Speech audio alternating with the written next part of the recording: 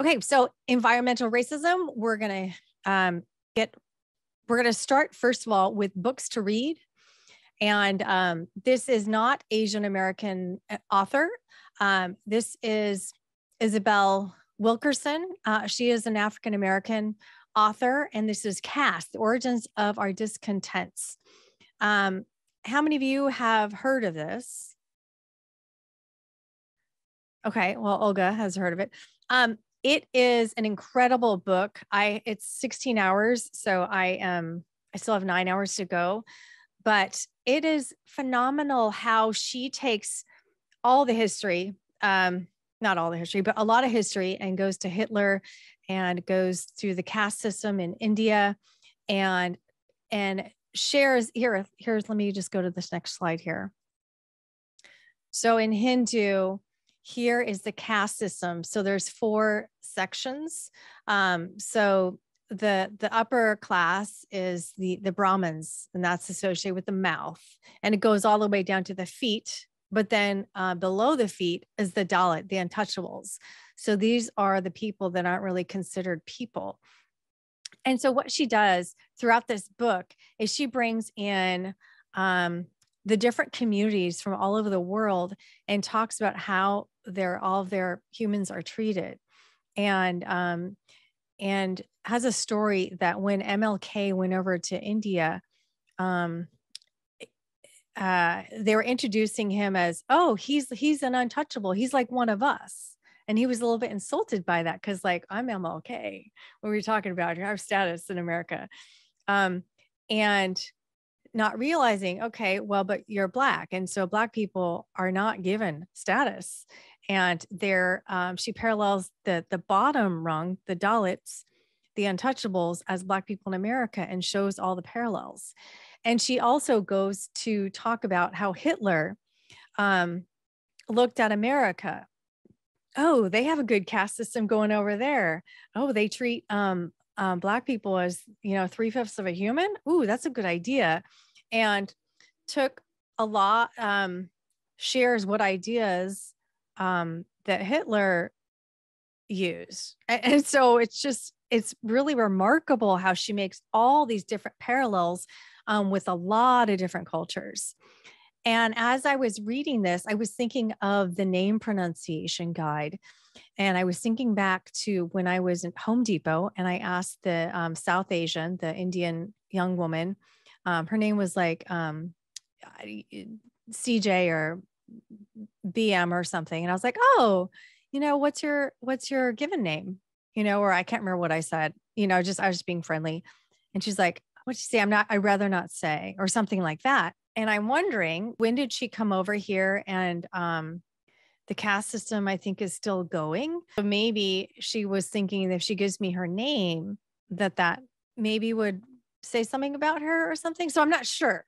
I have to do more research into that. But I was really thinking, oh, that's okay. So that's how that ties in. The caste system, a couple of things I also was learning about is people had postcards. So when they had lynching, so when they took the slaves and hung them and beat them, and there was an audience, there were people who were really excited to bring their kids as if it were a concert. And there were postcards you could share. Thinking about all the things that we don't know about. So Japanese Americans during World War II, how there were these hunting licenses, and there were heads of Japanese, pictures or just sketches of Japanese heads, hunting license to hunt them. And just thinking about all the different parallels that we can take from the caste system and see how we see them now. And so it's quite eye-opening.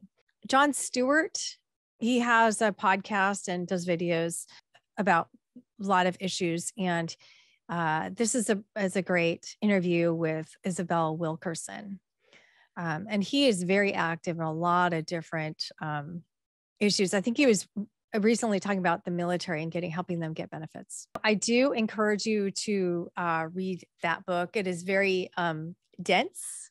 So Chinatowns, I just have 4 of them, but there are more Chinatowns than this. And no doubt there's problems with all of them, I'm sure. But in Philadelphia, they are fighting a stadium.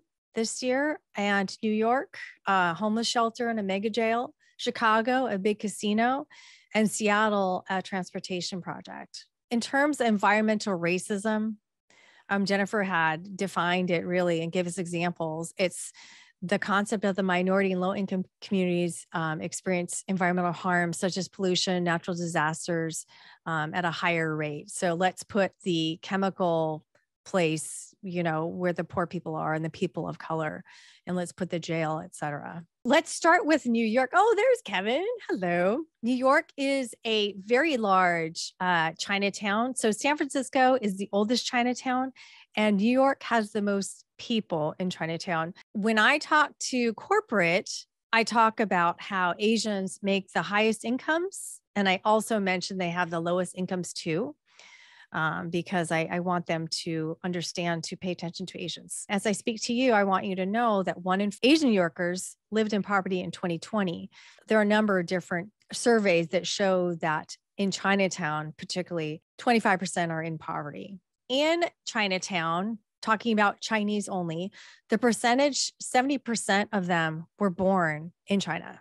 35% of them are without a high school degree. And 60% of them have limited English. And then medium income, 50,000.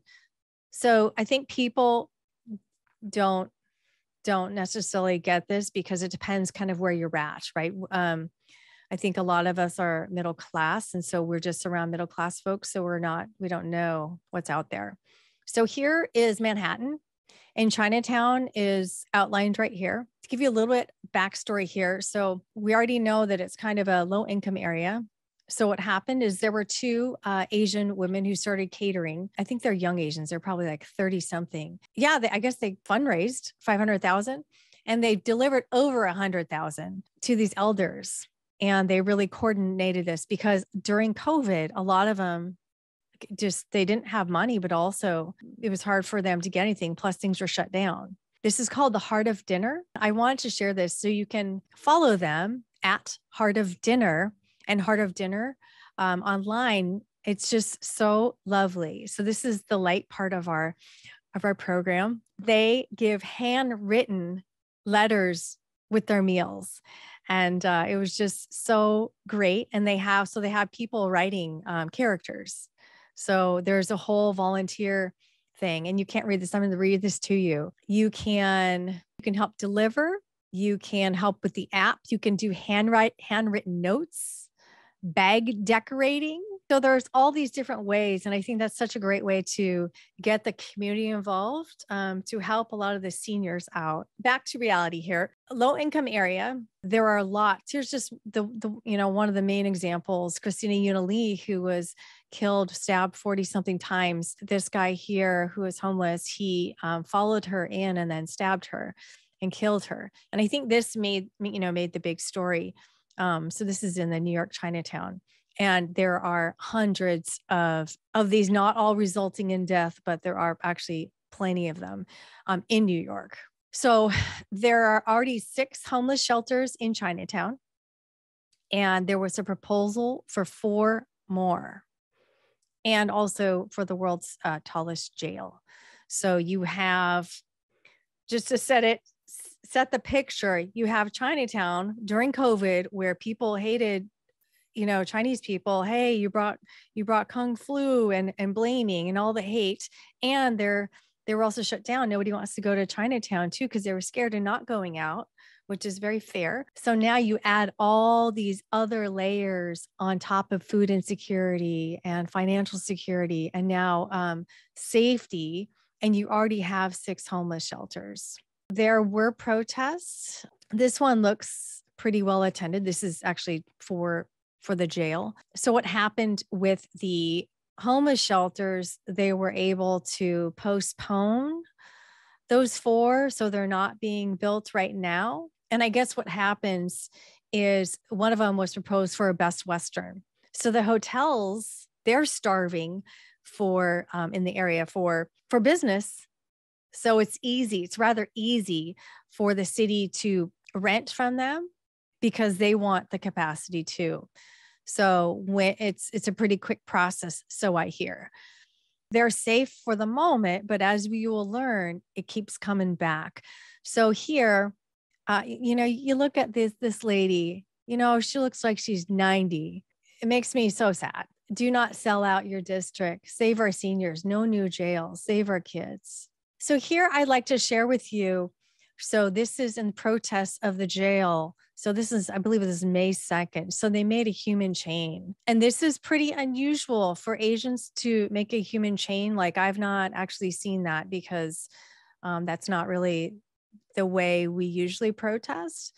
But they were going to break ground. So something, important needed to happen.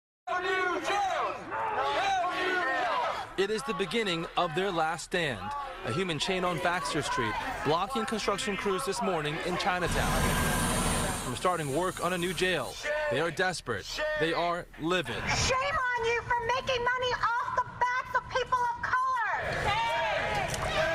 Evelyn Yang, wife of former presidential and mayoral candidate Andrew Yang, among those arrested. Hearing Mayor Adams, his own words, calling this jail institutionalized hate against Chinatown and making the promise last year when he was campaigning to the people of Chinatown that he would not allow this jail to go up if he were mayor.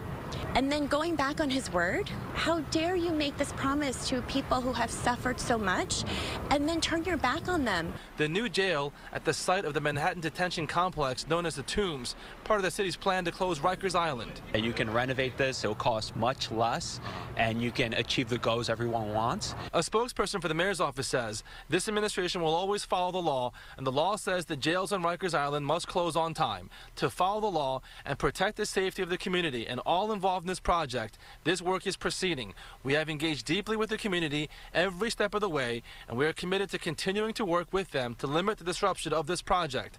City officials also say the existing building can't withstand the extent of the renovation required, and say council members made clear extending the deadline legislatively was a non-starter. In the global pandemic that we just experienced, for one, every deadline has been changed in some form everywhere in the world. It doesn't make sense that we have to look at this that's carved in stone. It's just unreasonable. But even within that deadline, we feel that the plan that we're proposing certainly can meet the deadline possibly faster and get people off of Rikers Island. Community leaders say they'll be at City Hall tomorrow and the day after to protest, and they'll file a lawsuit if they have to.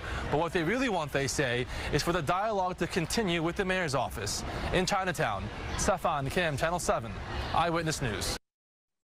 You will be placed under arrest and charged with disorderly conduct. We are here for the small businesses. We are here for our seniors. We are here for our children. We are here for the next generation. This is the New York City Police Department. You are unlawfully in the roadway and obstructing vehicular traffic. Mr. Mayor, your promise! Mr. Mayor, keep your promise! Mr. Mayor, keep your promise! No new jail! No new jail! No new jail! No new jail! No new jail! No new jail! $10 billion! $10 billion for the construction of these new jails when there are budget cuts across the city to our programs, to our services, to education, for our kids. $10 billion. No new jail! No new jail! No new jail! No new jail! No new jail! No new jail! No new jail! No new. Jolene, thanks for sharing about the, I had no idea about the homeless shelter in New York. Yeah. Or the jail. Wait, yeah. Or is it both? Both. So they already have 6 shelters, and they, but they were going to put in 4 more. And there's so much, there are a lot of people who are unhoused who are attacking. So, I mean, I don't see a lot of middle class. Because I don't see it doesn't mean it's not there, but there are plenty that I see that are unhoused. So it's pretty frightening. And because that also is what happens in Seattle. So some things I was thinking, I was like, hey, mom and dad, can you picture me being one of those young Asians there? There's only 10 of them like protesting. and how bold. And it was neat to see some physical bodies. A lot of protests don't involve, there's usually not very many in Asian protests. And I've never been at one and don't really particularly want to be either. But I think sometimes you need to be. It's so sad that there's only like 10 actually. I mean, there may be more off camera, but I've done a little bit of research here. And with, I've done quite a bit of research, and they've done a good job of giving a lot of information of backstory. And here's what Mayor Adams had said. Here's a video of him saying that, well, that's a campaign promise that's not, happening. So a little bit sad. So I'm going to go back to our little PowerPoint. Here is the mega jail. So currently A and B, there are 2 jails or detention centers, and there's actually a third. I don't know what the name of the other thing is, but there's actually essentially 3 jails already in Chinatown. And they want to take these down and build the tallest one in the world. And if you noticed here's an open air roof garden, and then low income housing, and the health clinic. And so you're going to have construction right here. And if you think about construction, think about the impact. And here's information about this. So the jail will be as tall as the Statue of Liberty, 300 feet. And the demolition will be 10 years of particle matter, noise pollution, asbestos in the neighborhoods. And that senior group, 80 to 100 years old, what they're going to knock down has 1,000, and they're going to put up 886, and $8 to $11 billion. So here we go. I'm particularly concerned about the seniors who live in the senior housing right next to the jail, who are 80 to 100 years old, with the toxins and asbestos. And it's located to one of the only green spaces the residents use on a regular basis. When I think about Seattle Chinatown, there's Henghei Park, and you have the seniors in Seattle. There's 1,000 seniors, and they're playing ping pong and they're doing Tai Chi. So a lot of Asians get out into nature or just outside, I guess, out into concrete. And then it's going to be dusty and dirty. So this mega jail, here's a petition. I'll have that tomorrow for you to sign if you wish. And it has a lot of great information about it. There was 11,000 signatures. They're shooting for 15,000. The construction, so the demolition itself would take 2 years. And all of that, I don't know if you've lived around construction or big construction, it's always dusty, let alone being right next to it. You have all the trucks and all the employees that are going in and out, and there's more trash, and there's just more everything. And then it's congested in Chinatown. The people who normally would go to Chinatown, where are they going to go? Where are they going to park? And to think about that, that's 7 to 10 years. And of course it's, is construction on time? No. And think of all the shop owners, how they're going to be out. So it's really very sad. Seattle. So this is where here we are in Seattle. And I thought Chinatown was like 3 blocks. It's actually a little bit bigger, but barely. So it's called the International District. And I met my mom's friend who actually named it. So I didn't realize that. So there's Vietnamese town, and then Japantown is 1 block. And then the rest is Chinese. So it is rather tiny. There's 1,000 seniors that live there. To give you kind of the lay of the land here, this was August 5th. There are a lot of robberies, a lot of fires, there's some shootings. There's a lot of goings on there very negatively.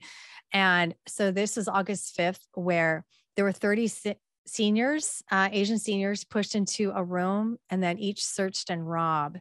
One tried to hide his money, but he was beaten close to the brink of unconsciousness. And they're they're terrified. And I can't remember what year it was. I don't know. It was like 50 years or something. The Wame massacre was a big deal when, I don't know if it was gangsters. I can't remember what the deal was, but, because it's beyond mine. I've just heard of it, but these are the 80 and 90-year-olds. My mom knows about it too, but they lived in it. So now you're trapped in this room and this person is beating people, right? And these are super frail people, super sad. And, there are crimes nonstop. And then the mayor has cleaned it up because there was like 100 people on the sidewalk selling all their hot goods and their stolen toothbrushes and deodorant and things.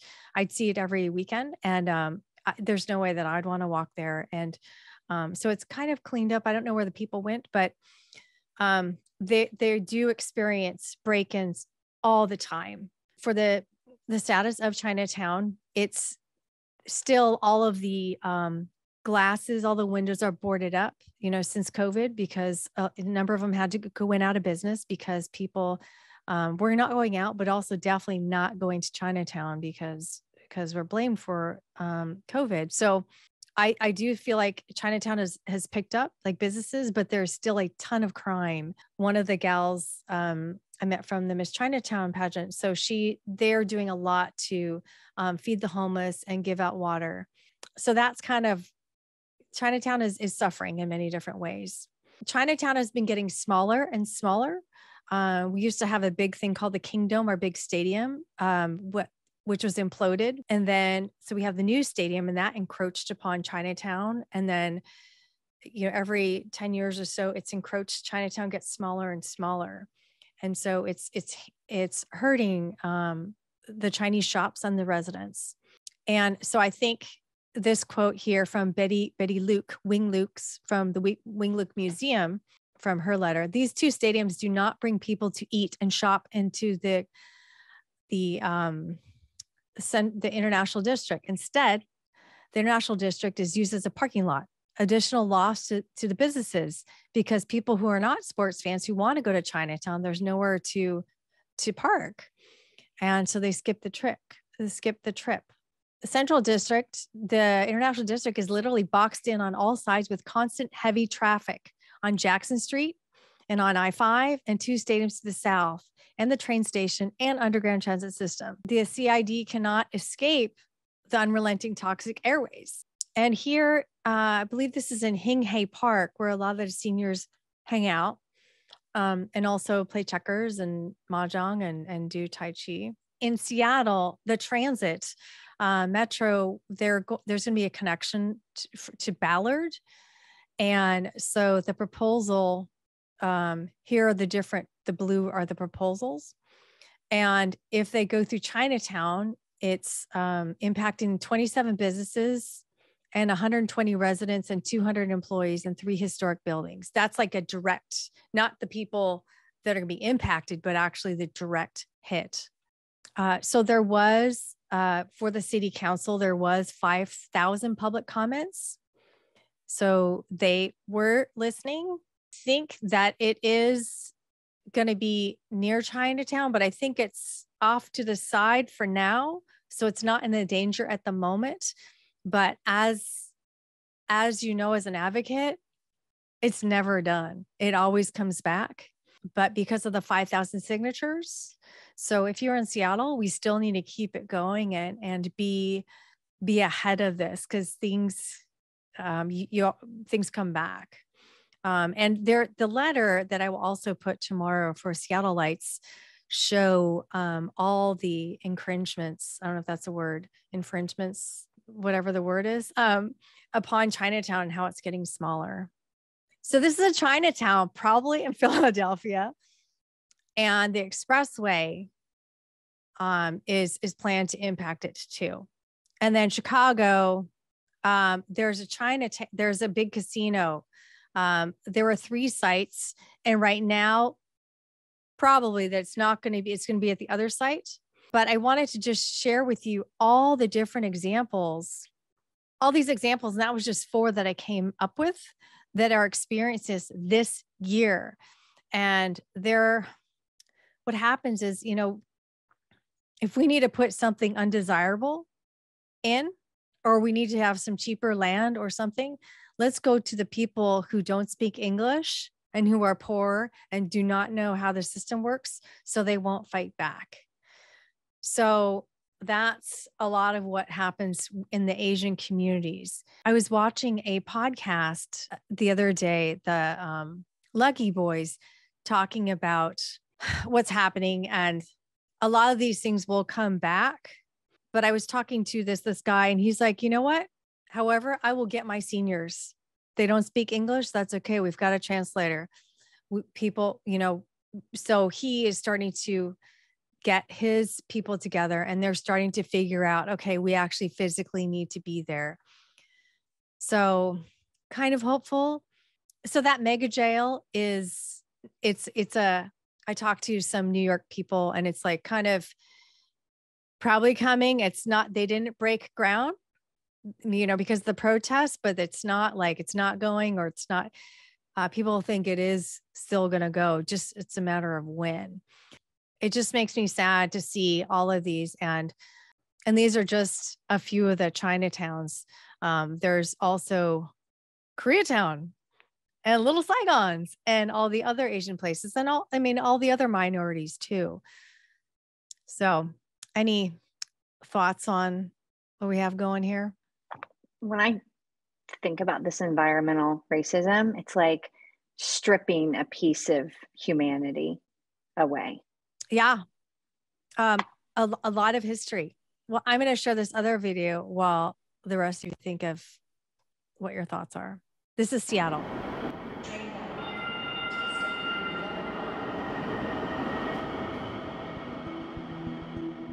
An invisible battle is being fought in Seattle's Chinatown International District. Lines are drawn and redrawn daily between massive development projects and the city's most vulnerable community. Today, Link Light Rail's International District Station is ground zero for the next big debate, one whose outcome will decide the neighborhood's destiny for decades to come.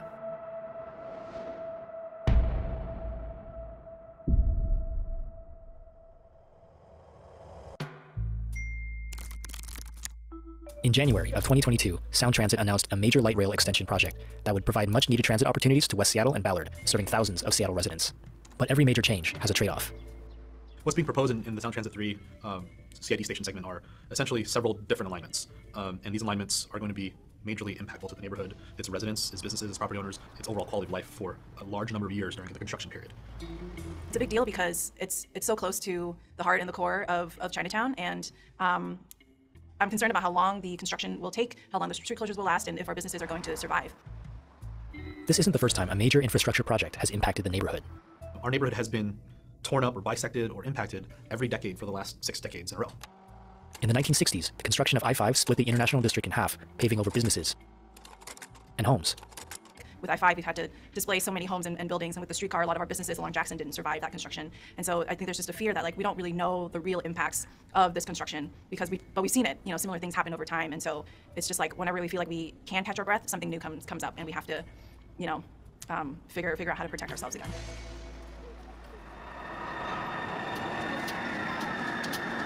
As the regional gateway into Seattle's downtown and stadium district, International District Station is the single largest hub in the Puget Sound Transit Corridor, with over 2.5 million riders passing through its gates every year. Proximity to the station has transformed the CID from a historically undesirable neighborhood into the most sought-after commercial real estate in the city. It's very ironic in a way. This is a neighborhood where people of color, Chinese immigrants, other Asian immigrants, and people of color for over 100 years have been relegated to living. Right? This is where we were only allowed to live in the history of Seattle.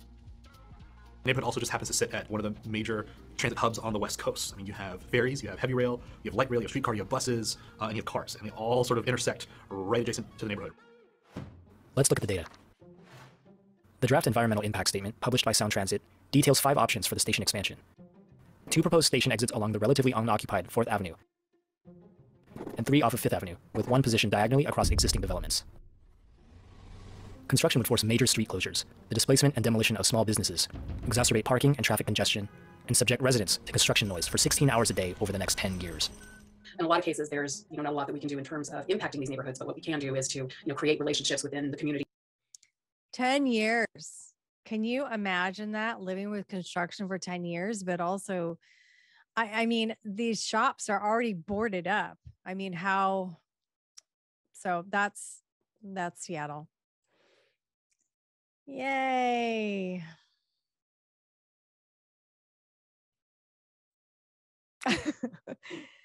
Any thoughts? What do you think? Well, I'm always wondering how to get the word out to more people about this. I mean, in general, and this is kind of a rhetorical question, how many people aren't aware of what's going on, but also just the history behind it? Like I think it was Jennifer was talking about losing our humanity, you know, really getting to the deeper issues of what causes this in the first place. So just wondering. Yeah, I really think that. Oh, I didn't know about it. I didn't know about it. The only reason I know about it, I go to Chinatown every weekend with a big guy by my side. So, and during the daytime, but I didn't know about it. The only reason I know is because I'm on these different groups, and I'm on the community group, International District community group that does the walks and tries to de-escalate, feeds the homeless. And if there's a fire, tries to put it out. So that's the only reason I knew about this. And I'm rather involved. So yeah, kind of sad. Well, because I mean, I'm wondering, with school starting, high school, middle school, college, is it an opportunity to get a lot of the teachers to talk about these kinds of things, in addition to maybe talking with, and I haven't gone to high school in a long time. When I went to high school, and I you know, we used to have these clubs. You know, we had the Black Student Union. You know, we had all of these different clubs, and we would get involved in politics and community issues and things like this. And why not, you know, try and get some of the younger people involved, and maybe that'll spill over to let their parents know about it, and maybe Homo TV could come out and interview someone about it, because I just think people just need to know about it, and they need to know about it in some amount of depth as well, to truly understand how dangerous it is. Yeah, I can see 100%. a field.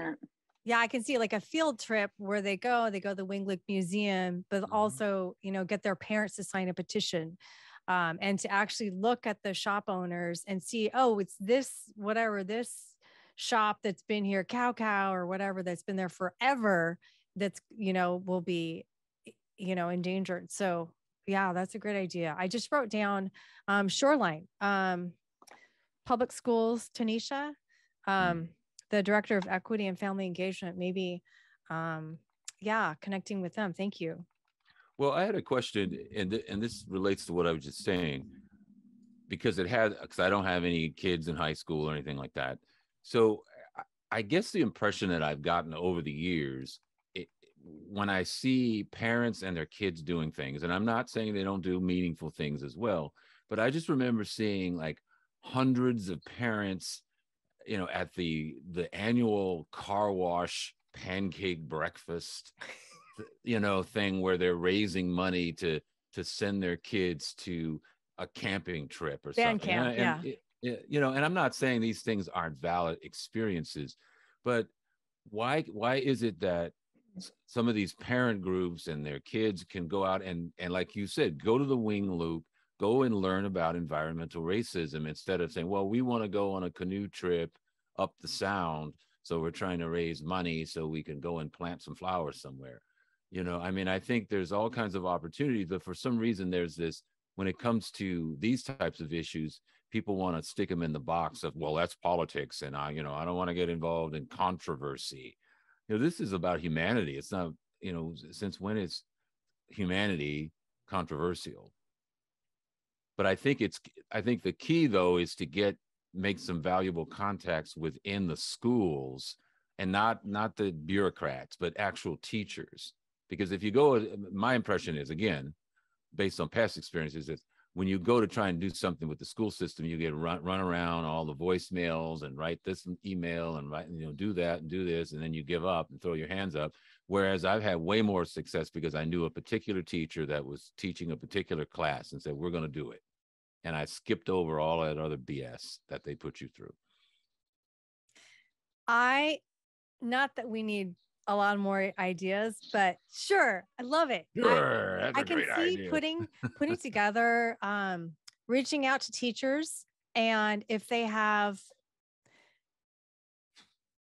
let's pretend that somebody has a DEI person at the school district or in the school, probably just in the district, it'd be great to pull together. Okay, well, let's think of these field trips. So there's 5 teachers, 10 parents or something, and a few of us talking about, well, let's talk about some different field trips or different excursions.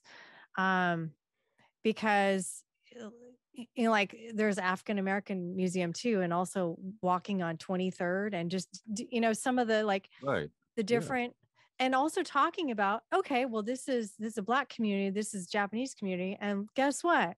They all could just live here in the red line district. And so that's why my mom and the Black folks all know each other, because they went to school together, because they lived together, because they could not live in the white areas. And I think having that walking field trip is such a neat idea. And if they can't walk, I mean, just also I like the idea of coming up with like some sort of excursion. Yes, Jennifer. So a couple of weeks ago, we had our primary, and I was volunteering down at, it's called Guadalupe. Mm-hmm. And Guadalupe is literally right in like the suburbs of Tempe and Chandler. And Interstate 10 is right there. And I sat in this beautiful like community center, right? And then I was talking to different candidates, and some of the people running for Guadalupe's community council is like, our kids that go to Tempe Union School District get forgotten all the time. Like, we're just kind of left out of the conversation. And I'm like, what a great activity for science teachers, history teachers, to just have their students look around, right? Just pause and look around at things. Wait, and take notice. Oh, like physically, I got lost of look around. To be able to connect to them. Yeah, I might be cutting up. I think we've got a storm, so I don't know if I'm. Oh, you're in Arizona. Yeah, my relatives are down there dealing with the monsoons and well, I mean, and it could be fun, I mean, it could even be, I don't know, about scavenger hunts or just ways. Yes. Things where it makes it like this little adventure. And I remember a friend of mine had a business once where he called it on this very spot. And what he did was he took, it could be a street corner, it could have been a park bench, it could have been any kind of very seemingly mundane kind of thing. But then he said, 40 years ago on that park bench is when so-and-so signed this, or this happened, or that happened. And it really kind of brings history to life, because I think all of us kind of walk through our daily lives not being aware that just across the street something significant might have happened, or whatever. I learn about a lot of this stuff on YouTube and documentaries, but not everybody does that. Gosh, I love that. The in the International District in Seattle, it's only once a year that the Japantown, because it's only one block, and I missed it. I was like half an hour too late.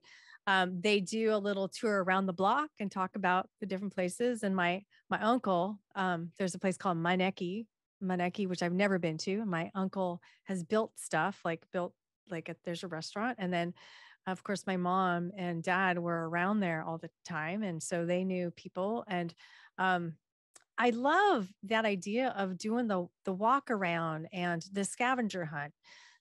It'd be neat to have, like 10 different types of excursions. So let's say one for Seattle, but then template this idea so other people can think about it. And even for Asian Pacific Heritage Month and for Black History Month. And I love the idea, if there was enough time, because let's see, Judkins Park, let's say, where my grandma lived, and then Chinatown are not too far. Well, they're kind of far, but I mean, Black and Asian are like right there. So you could step on one side and then go to the Black side, you know? So I think that would be so neat to do like a co-tour. Sure. Love it. My dad and I went to a Filipino tour. I think it was 5 years ago. And FASA, I think the University of Washington Filipino Association Club, I think they were running it. And it was really neat because I didn't, thanks to Jim who shares with us, but otherwise I don't know much about Filipino history. I just know Filipinos. And it was neat to walk around that area with a Filipino eye on it because I've only known the Chinese side. So that was neat.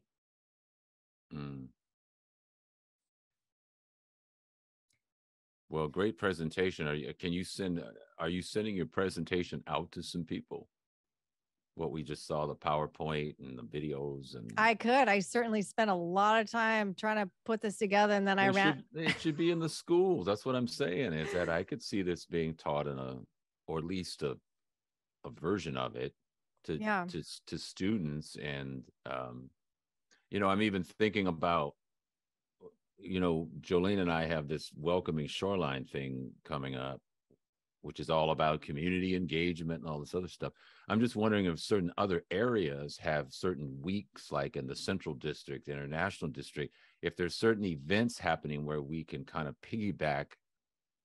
I don't know if it's setting up a table, a display, because I was imagining, like, for instance, if hypothetically, if you had like an event in the International District, or whatever the event might be, and then they have a lot of community tables. So at the table, you actually have this display that we've just witnessed today, but in a physical form, so people could actually see on easels or however you want to do it, whatever would work, so that, and people could actually come up and talk to you or whoever and learn more about this, so that we already have a built-in audience, as opposed to having to go out and try and get people to come watch this or come to a Zoom call. You're going to a place where there's already a bunch of people.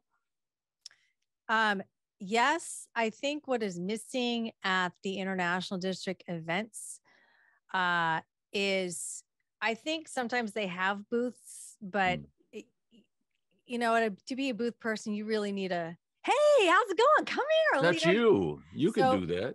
So I do rock at that. But I think the challenge is like, that's not fun. Like who cares? Or because sometimes there are the people there, but they're the educators. I think what's missing most of the time at community events, and particularly the ones in Chinatown, is an MC who can really bring people in and all events are missing the MC to really connect the dots and not just announce, but connect why you should care about this thing. Not everything needs to be happy and yay, oh my gosh. Things can be powerful too if they're connected. So true.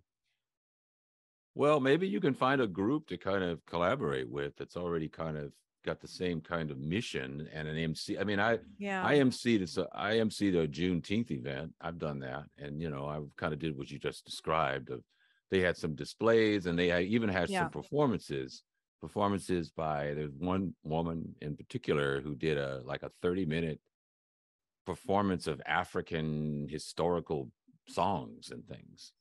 So we were able to kind of take history and make it relevant in the present, because those connections are always there. And then people are going, wow, I had no idea, I didn't know that. So then they might be more inclined to actually do something if they have knowledge. I think people are just not used to having the connection. People just announce, there they are, there's the taiko drummers, right? They're Japanese. Well, and the groups, I'm not blaming the groups necessarily. Certain groups are very good at coming out, and in addition to playing and performing, they can really give you a history lesson in the process. But some aren't. Some won't barely say a word and they just come out and perform. You go, oh, well, that was nice. Yeah. But you don't. Bye, Jennifer. But you don't necessarily know the significance of what you just saw. You just said, oh, that was kind of cool. Yeah. So I want to hammer into all the events that I will be involved with, the power of it's just eye candy unless you can understand why it's relevant to you out in the audience. Just it could be so much more valuable if we knew. So yeah. Mm-hmm. Yeah. Yeah. Mm-hmm. So with let's see, some bad news, but also good news. Let me remember what my We'll good say news. the bad news first. Yeah, I was gonna do bad news first, but I wasn't gonna let it linger, but I can't remember the good news. But so the bad news, just gosh, this last week, a lot of beat downs. And let's see, in San Francisco, they did just have a rally, so that was good because of the Asian lady who was just shot. So that's good that they had a rally. And just, I swear I see 2 to 3 murders of Asians every week. And it's hard. At least it's a lot of times it's by gun now, because when it's by brick or by that's brutal to watch. I mean, I'll see it, but there was something good. Go ahead. Yeah. I'm thinking there was the first in New York City, there was the first Japantown parade. That was exciting, but there was something more interesting than that. All right.